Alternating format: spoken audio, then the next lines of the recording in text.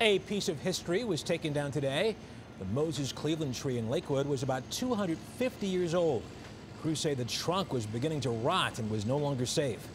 People who shared a lot of memories under the tree stopped by to say goodbye.